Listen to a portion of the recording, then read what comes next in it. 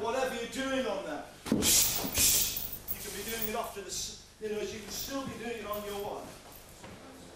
Either your backward circle going back, or your forward circle going forward, or the idea that you're pushing that back to its extremes and then doing the shots. Make sense?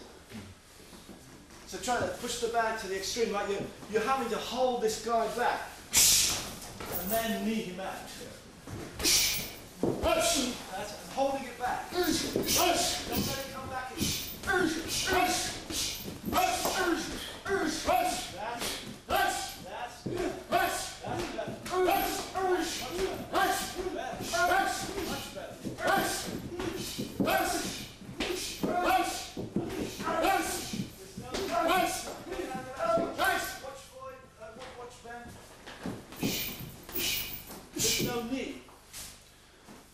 There's no effective knee, so there'll be no reason to do it. Don't try to think, rather than try to think, I want 10 little ones, really do concentrate on one big one. You have to do that. Yeah. And then make 2 big ones. Then make 3. Don't just say, I want to do a lot of knees. There isn't such a thing as a cumulative effect in that sense in a fight.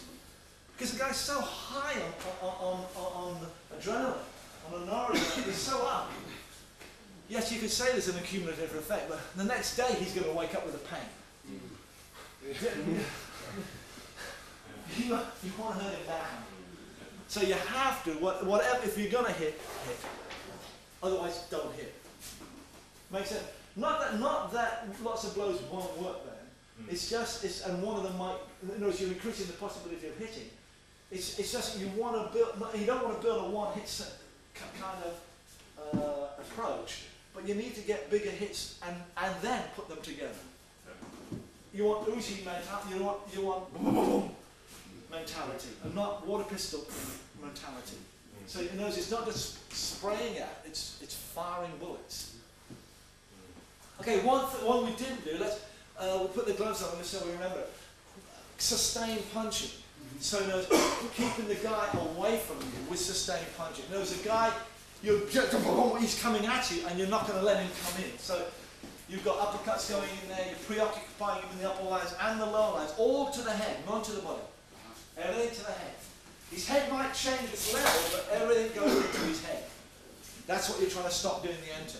If you stop the direction of his head, or his head from entering, he can't grab you with his arms. Do you understand? That's the one state that his arms might be going all over the place, but his head can't. His head's got to stay in with limited perimeters.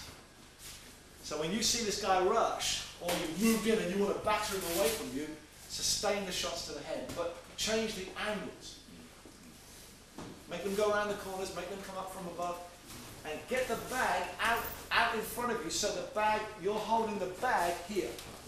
So you're doing the punching, Eddie. I'll hold it for you. Now the bag's going to come back. Every time that bag comes back, that means he's entered. You haven't maintained enough punching rate to keep him away. Now it might mean you have to fit a knee in, mightn't it? If he breaks through, woof. You want to put, you haven't got a door, you can only put up a barrage of blows to prevent him from entering in. Okay? Try.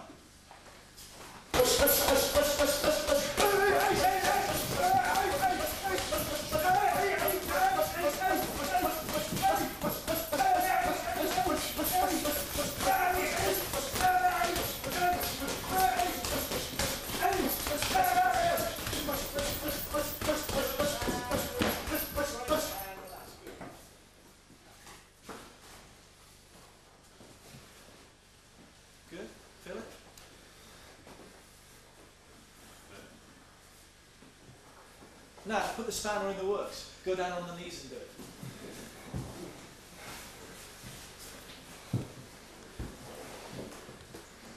Go through it, rehearse very slowly.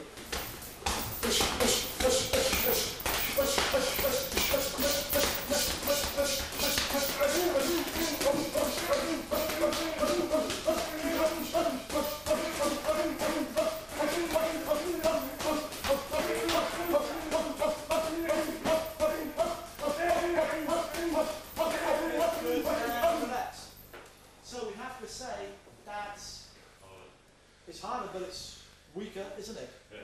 But isn't it a possibility that you could be on your knees or on one leg? You could be even sitting down on the ground, couldn't you? So how much harder is it going to be now when I'm laying on the ground? Yeah. Is it true? In other words, you've got to look when you do any shot. You could. All you've done is you're now a 3'6" guy. You've just got to look for different leverages. Does it make sense? You still anchor. You still look for. Just try one shot. Anchor on that left hip. Rush. Rush. See it? Yeah. Rush. What's the difference? Rush. Rush. Good. And Rush. so whatever you do, you simply start to say, I haven't got the same levers I had before, but I still understand I've got a set of levers here. They need an axis, they need a rotary point. They're either short or they're long. They're either the short moment arm or the long moment arm. Does it make sense? So if we're down on the ground, wherever I am. Right. Got you. Where's my lever? Am I on this hip, or am I using my spine? What am I using? Or if I'm just using my hand, if I'm just, I won't do it to the head. If I'm just you see it? Now look. How am I going to hack you, or am I going to punch you? And if I need to punch you, I need to get weight and I need to get lead. But if I'm hacking, look. And if I'm hacking, on your eye on your face. How am I doing it?